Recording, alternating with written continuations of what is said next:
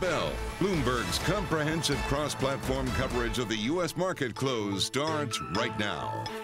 And right now, we are 2 minutes away from the end of the trading day. Romaine Bostick alongside Taylor Riggs, counting you down to the closing bell. And here to help take us beyond the bell, our global simulcast team, joined right now by Tim Stenovec, bringing together our Bloomberg Television, radio, and YouTube audiences to parse through all the crucial moments of the day. Moments so crucial, Tim, that both Carol and Caroline decided to take the day off. Yeah, hey, nobody can predict the future, though, right? That's the thing. Look, going into today, stocks were set to have the worst week in months. Inflation, of course, was the concern, but that shift really seemed to shift toward the end of the week, guys. Thursday and Friday, investors really shrugging it off. Late day rallies on the S&P 500, on the Dow as well, sending stocks higher. Broad-based rally. And it really was some of that economic data, Tim, of course, that you highlighted. We had CPI, Romaine, we had PPI, you had jobless claims, you had the retail sales today. So really getting a full sort of breadth of the CPI sort of hit the market. Everyone kind of ignored PPI because we had the CPI numbers earlier. The jobless claims, okay, and then retail sales, missing estimates, but of course, further providing some relief here for the market. And it really was kind of a deluge here that we got with regards to the economic data. And then you think about it, we're going into a week where we're going to be pretty light on economic data. I think we get a couple of housing numbers in there, but nothing too consequential here. So it'd be interesting to see what the market reaction, Tim, is next week when maybe you don't have catalysts pushing in either direction. Yeah, we're also going to hear from a lot of companies next week, like Home Depot, Walmart, for example, and we're going to get some insight into how they're feeling about the economy. But I do think even though retail sales missed today, guys, just because they didn't change month over month, they're still at levels that we saw last month, which were really high, and last month's numbers were revised upward. Yeah, absolutely. You're hearing the closing bells here in New York. Let's break it down for you right now. The S&P 500 looks like it's going to finish the day higher by about 1.5%, 4,173.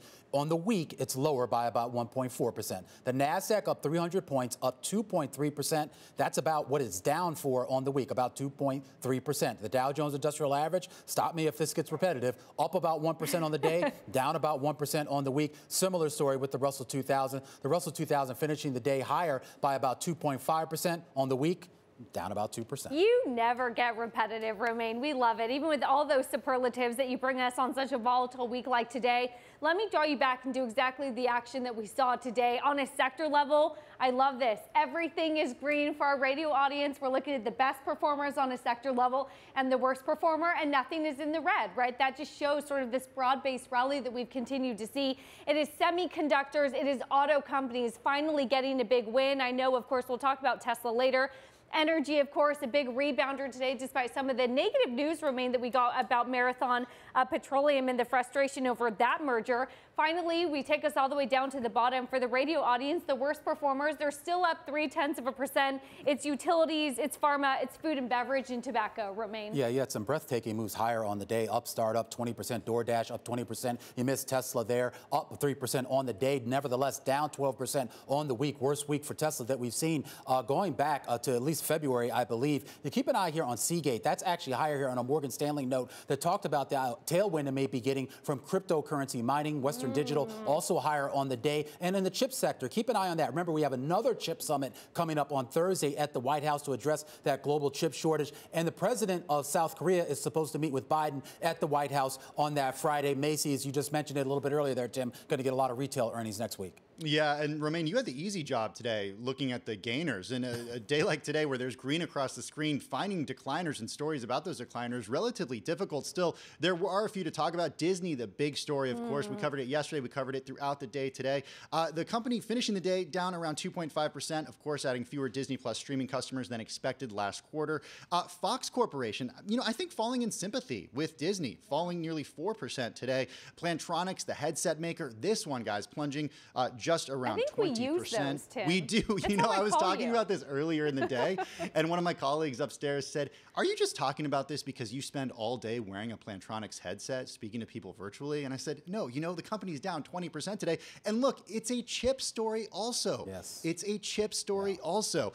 Finally, Biogen, down just fractionally, recovered late in the day, but this morning, the company said that a study for X-linked retinitis pigmentosa did not meet its primary Tim, endpoint it's for not, demonstrating it's not progress. on the day. It's all yields. It's all that we're going to do. I'm you have all the fun, thunder. Taylor. No one cares about your decliners, Tim. Let's talk about yields. This is great. On the week, we're actually up on the week. And Tim, this really sort of highlights where we were with some of the CPI data, the PPI data that we got this week, where you had a big up in yield, down in bond price Monday, Tuesday, Wednesday. We've caught a little bit of a bid Thursday, Friday, but you're still at 5, 6, 7 basis points on the long end.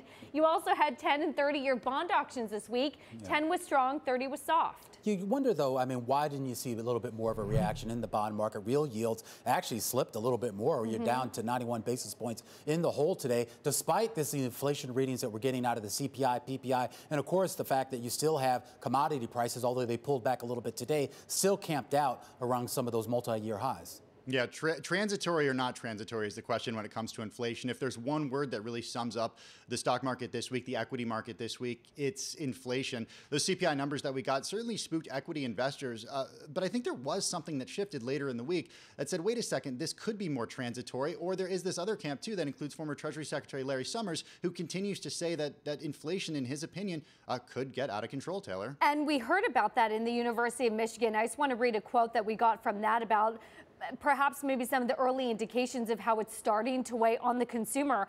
Consumer confidence in early May remained tumbling due to higher inflation. Rising inflation means that real income expectations were the weakest in 5 years. They're saying that buying conditions for homes, vehicles, household durables were now more negative than in any time since the last inflationary period back in 1980. And we should point out there's a disconnect here, I think, between the way the market and I guess more wealthier individuals are looking at inflation right now and other folks out there who maybe are feeling this a lot more directly here, whether it's the higher costs that you're paying over at the grocery store, at the gas pump, and in other places here.